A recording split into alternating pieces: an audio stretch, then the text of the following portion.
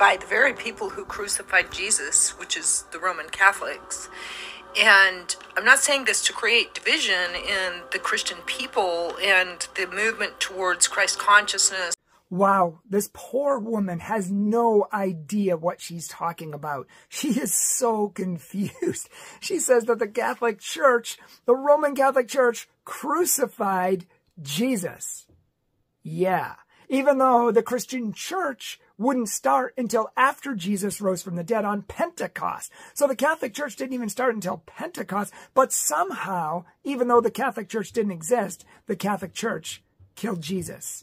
And this is the same lady who's saying, oh, well, we're moving toward Christ consciousness. I mean, that just throws everything of credibility out the window. She's a New Ager who subscribes to Deepak Chopra Christ conscious nonsense. And we have a whole book debunking the New Age movement. So how can this lady even be taken seriously?